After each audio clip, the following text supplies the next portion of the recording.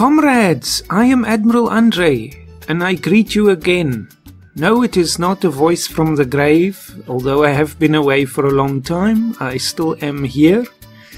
Today I want to play Geopolitical Simulator 4 Power and Revolution. I think there's actually an update coming for Steam, where they update this for 2019. It's already available for Windows, but it's, as far as I know, I looked a few days ago, it was still not available for Steam yet, so we'll be playing with the 2018 version.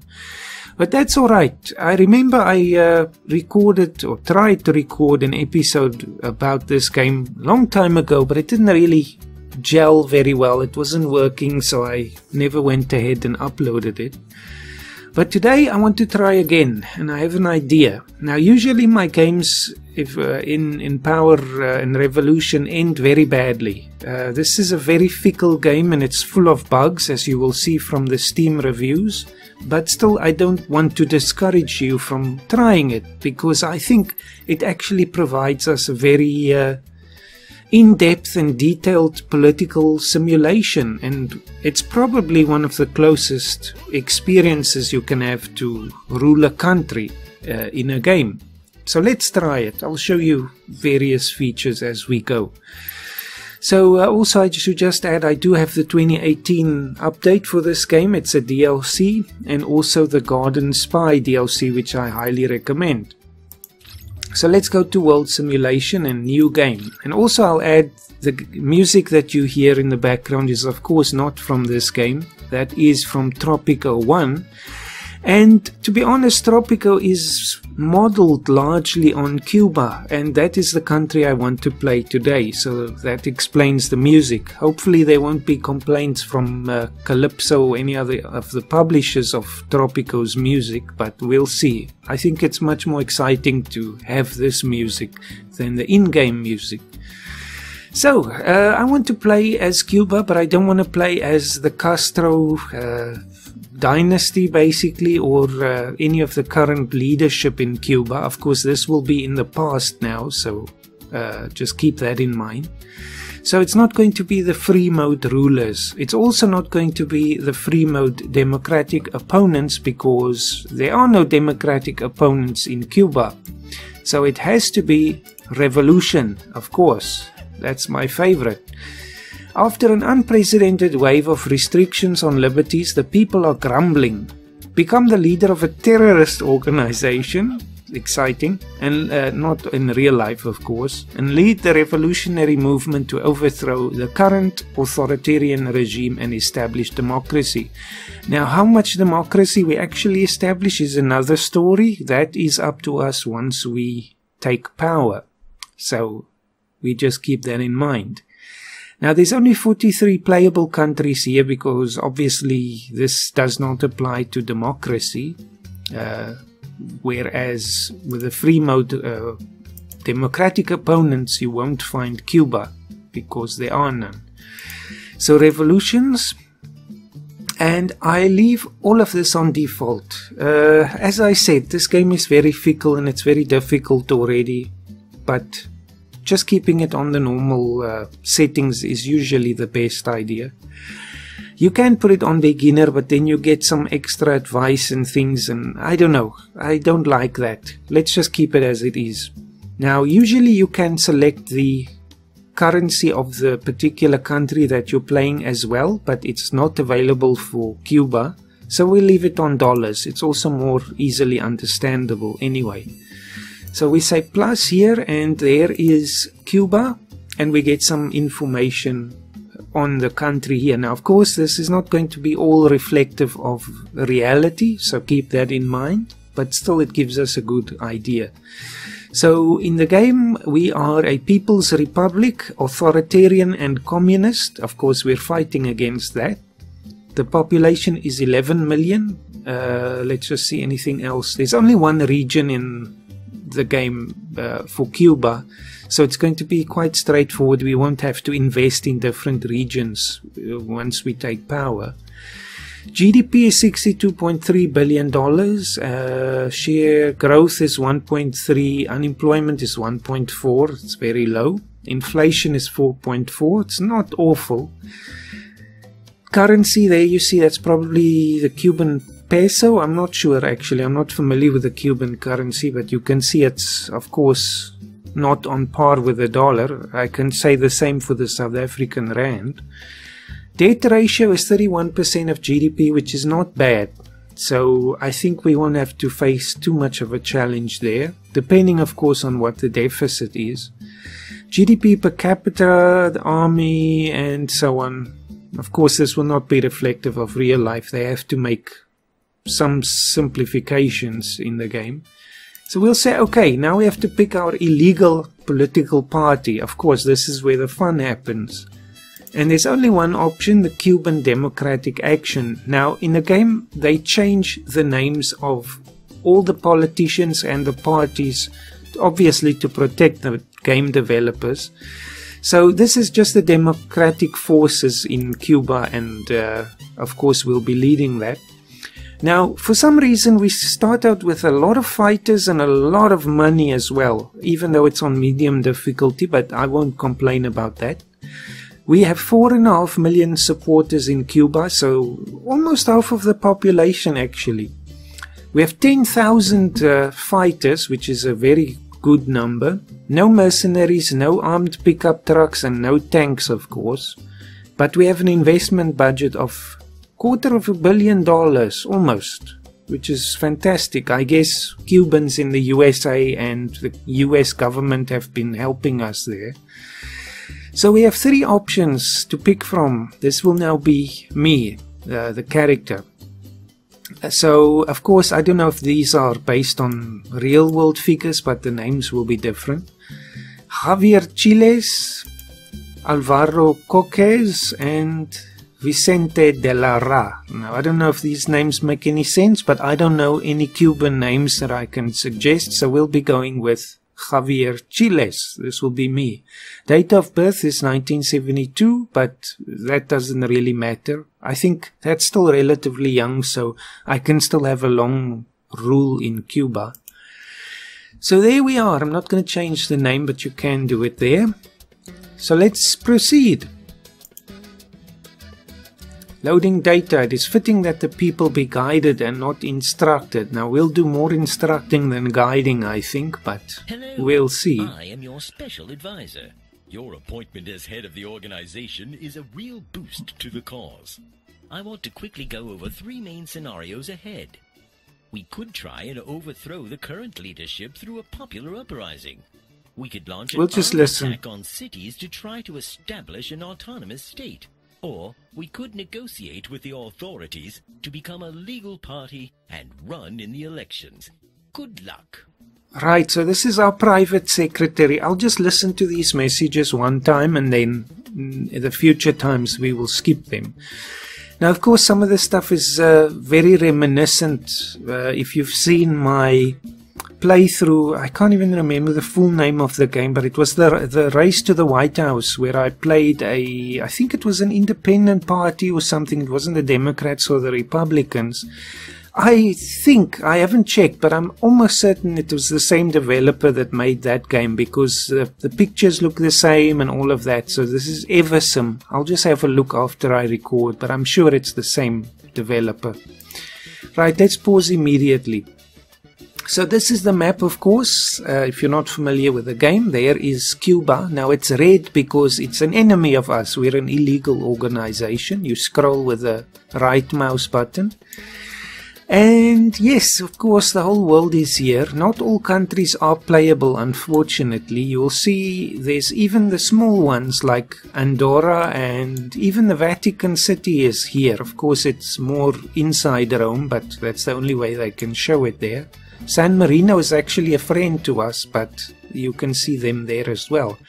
So that's one thing I like, because if we remember, real politics doesn't have these very small countries. I think also they don't have Kuwait, but Kuwait is in the game here.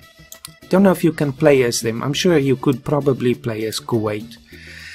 So there is our country, and of course if we just have a look on the map now as it is at the moment, we'll see the green countries are the ones that like us now, the democratic forces. You see, the USA is not completely a fan. I'm sure they're still reeling from the Bay of Pigs, but anyway. Canada loves us. Most of Europe loves us. Even Russia. China hates us, absolutely. Some of the more questionable regimes in the Middle East also don't like us, and even Italy and so on. Very strange, but oh well.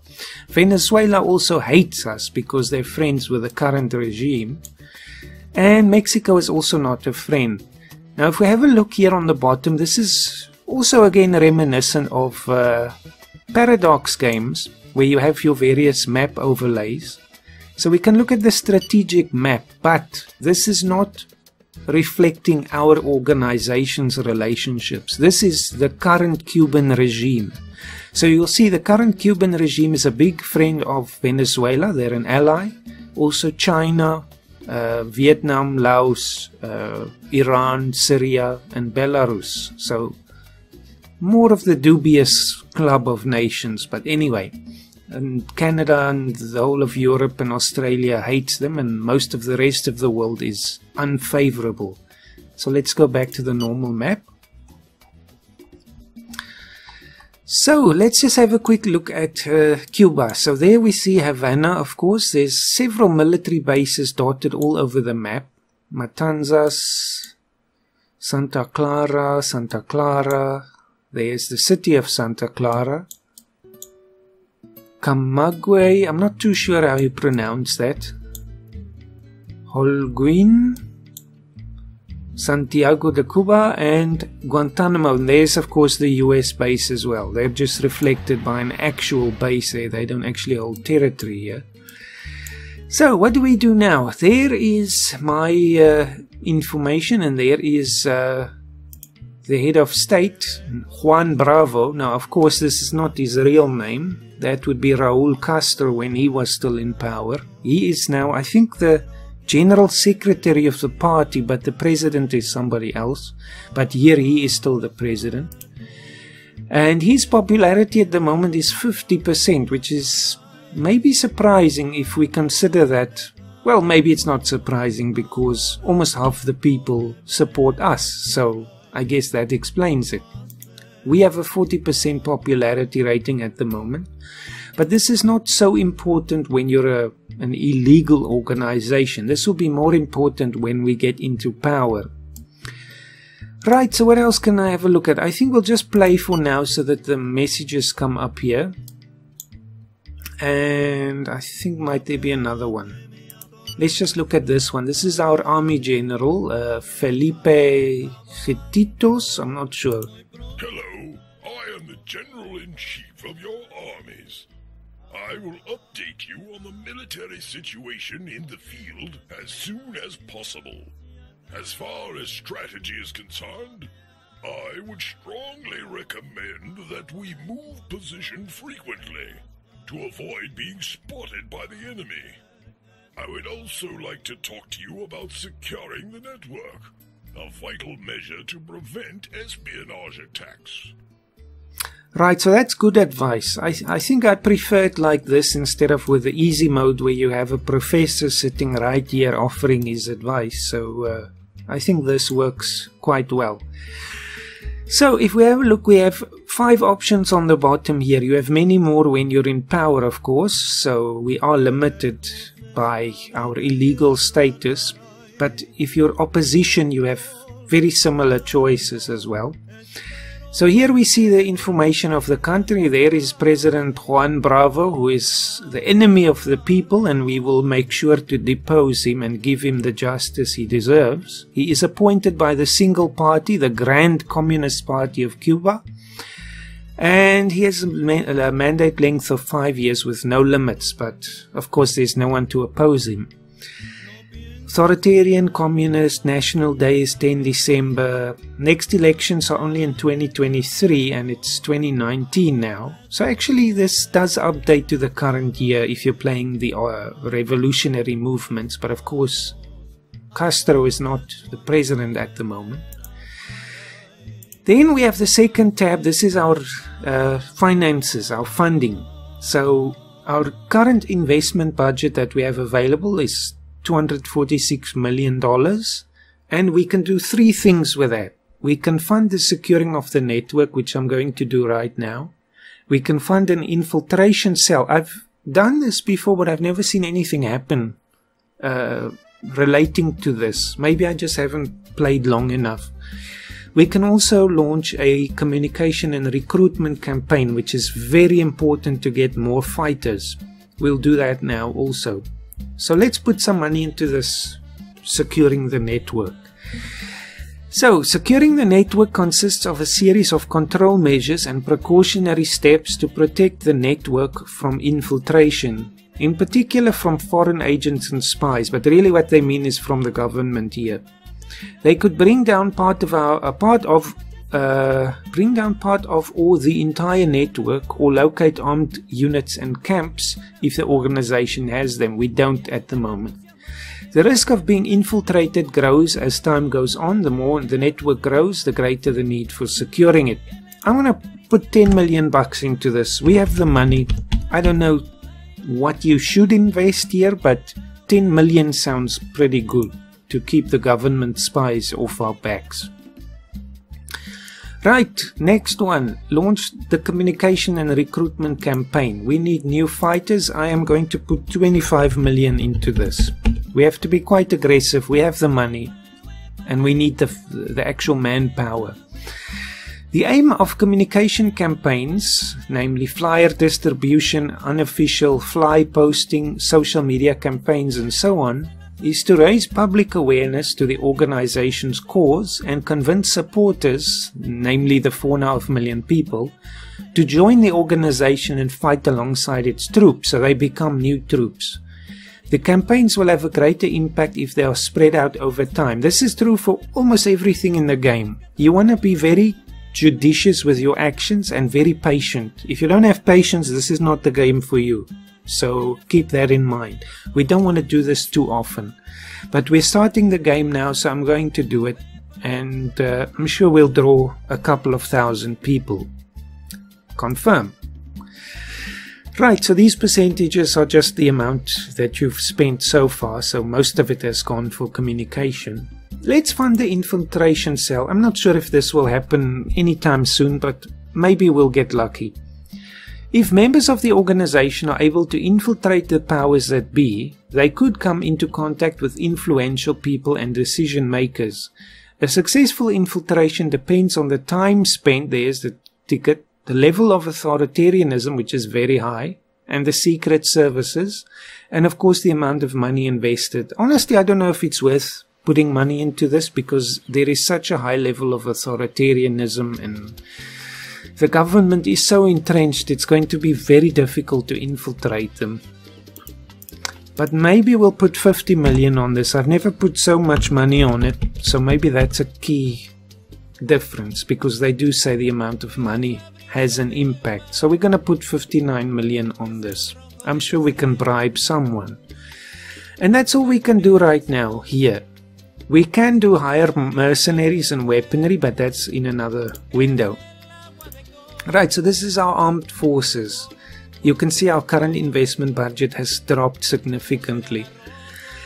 So at the moment we have no mercenaries and we have no rockets. The rockets is actually very important because we'll be facing tanks in various battles, even if we take the shortcut, which I'll talk to you in a moment about.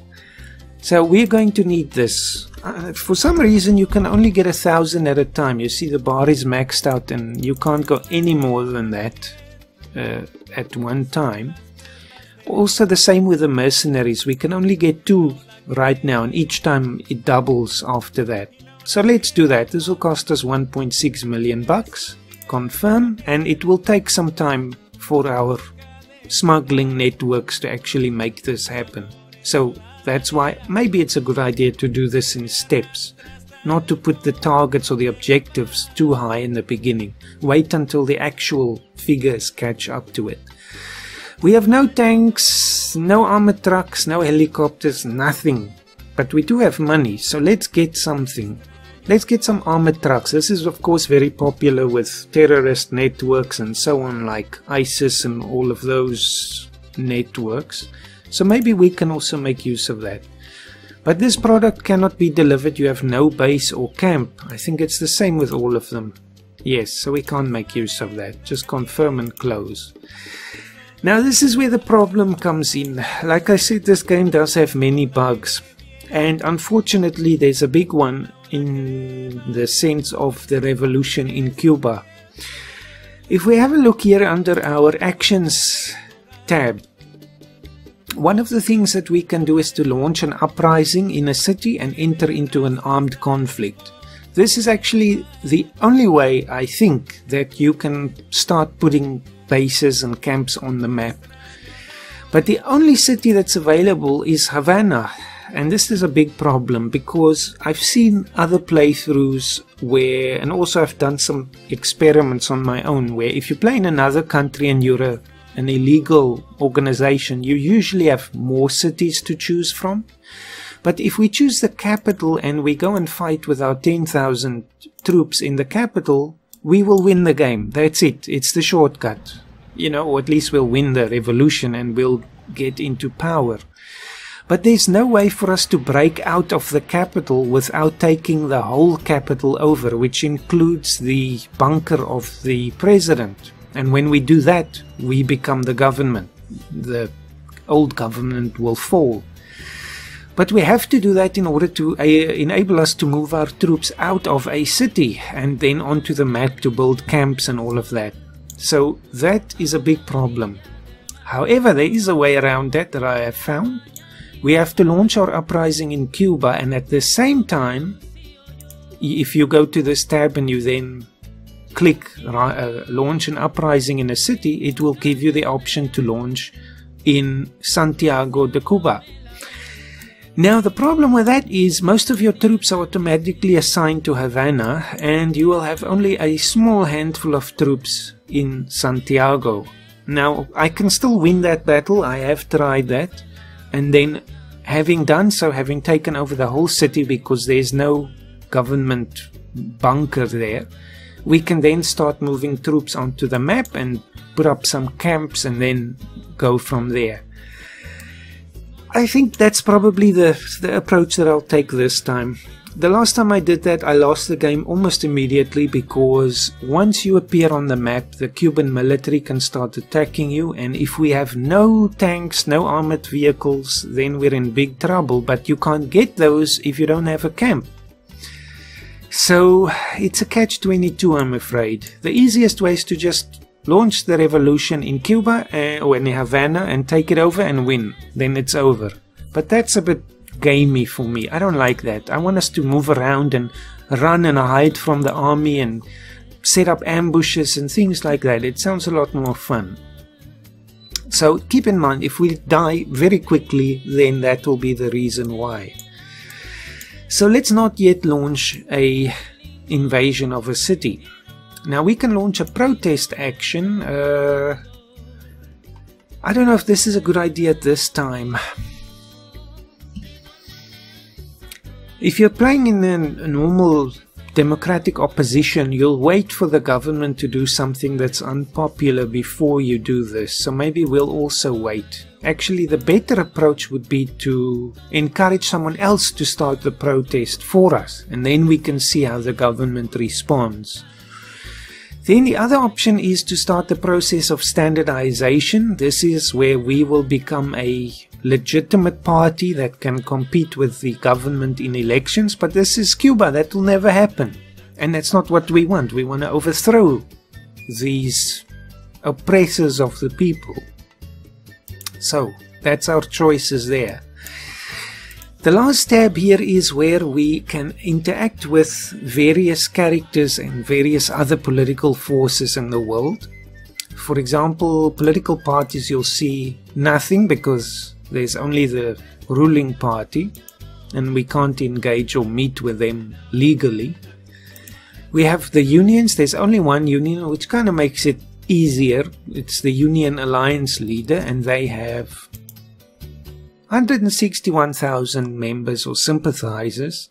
But still, if the government does something that the union doesn't like, we can encourage them to go on a protest, and that's something that I'm going to do. So I think let's schedule a meeting with Gerardo Alguiso. We'll do that tomorrow even. it's a good idea for them to get to know us. Right, the next tab is, or button, is the associations in Cuba. This is something like the pacifists, the black and white communities, the women rights association, anti-racism and all of that. We can meet with these people as time goes on. I'm not going to set up meetings at the beginning. They'll all be pretty much neutral. The family committee actually likes me. How much? 462,000 sympathizers. Let's meet with her then. Actually on the same day as we meet with the union. Handicapped rights. Just see if there's anyone else who is receptive to our ideas. Not at the moment. That's fine. Religious, there's just the Catholic community and they are dubious as to us at the moment. Sects, there are no sects. Now, this is where we get into our foreign affairs, basically. As if you're an illegal organization, you have obviously limited means to have foreign affairs, but there are ways. So at the moment, we know 2 diplomats overseas, one in Belize and one in Liberia, and we want to meet with them. So I'm going to schedule meetings with them. Can I do it the day after? Doesn't look like it. Let's make it on the Friday. Actually, I should have just clicked OK, but that's fine. Then the same day we will meet with the diplomat from Liberia. So these are of course diplomats. They represent the governments of those countries. Then I think on the Thursday we can meet with the foreign networks. These are the illegal networks in other countries, just like we are in Cuba. So this is the Gambia Democratic Forces leader, and they are also considered a criminal, well, formerly a criminal, but they're just like us. They're the opposition. You can still see the symbol there. So they are definitely an illegal organization. So we will meet with them tomorrow morning or the day after tomorrow. And let's just return to categories. Then we can also meet foreign political parties. Now these are not the leading political parties in these countries, I believe. I think these would be like opposition parties, because otherwise the government would be represented by the diplomats. Let's meet them actually on the Saturday there.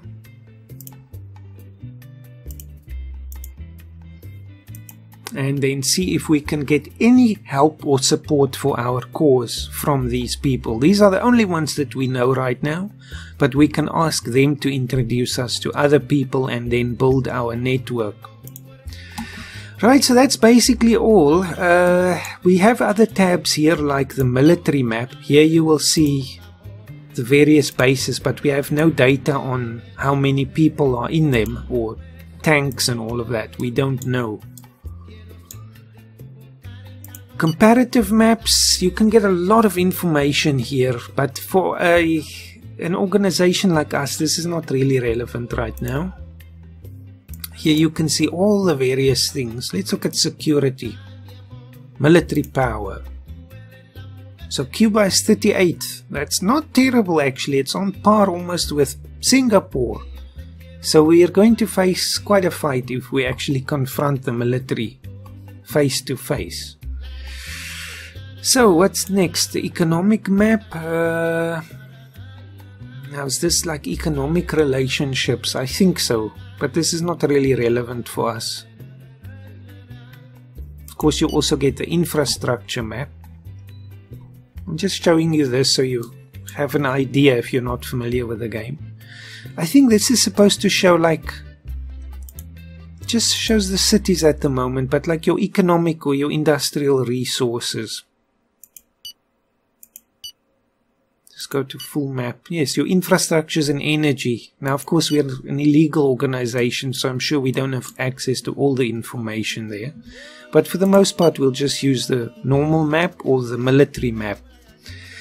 Now, comrades, having said that, here you can also see a comparison of Cuba with different countries or like the overall data as it changes over time. But I'm not actually going to play now. This is just the first episode to set up our quest here to overthrow the government and to just introduce the basic mechanics of the game. So I think we'll do our meetings in the next episode and see what we can do from there. I don't want to rush it or do super long episodes. It's not practical at the moment. But just, again, you see I am here, and then at least it's evidence, you know, proof of life, as they say. Of course, I know I should be making more Kerbal Space Program videos, but that will come in the future again. Don't worry about that. But right now I'm just really in the mood for more political kind of games because it ties in with the work that I'm doing in a way. Anyway, so comrades, I'll see you next time, and if you're interested in this game, don't be too scared of the negative reviews on Steam. We'll see some bugs and some, you know, difficulties like we've seen now with the Uprising map. We only have the choice of Havana, but there's ways you can get around that. You can still have a fantastic experience with this game. Now, if you are experienced with it, please do leave me some tips in the comments below, and I'll incorporate them in our forthcoming episodes, in our forthcoming military campaign against the Cuban forces. So that's it. Have a fantastic day and week, comrades. I'll try to do another episode in this week because it's short. I'll keep it short. It'll also make it more possible for me to do more regular episodes. So that's it. Farewell, comrades, from Cuba.